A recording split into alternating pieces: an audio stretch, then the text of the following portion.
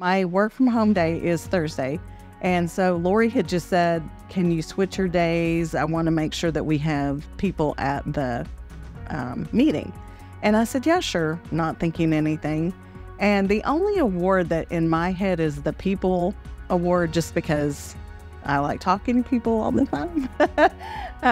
So when that one was announced, I just I didn't zone out or anything, but I was like, okay. And then when he said my name, I was just like floored. It just does mean a lot.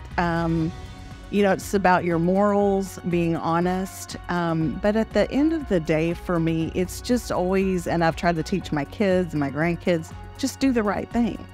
That's integrity to me.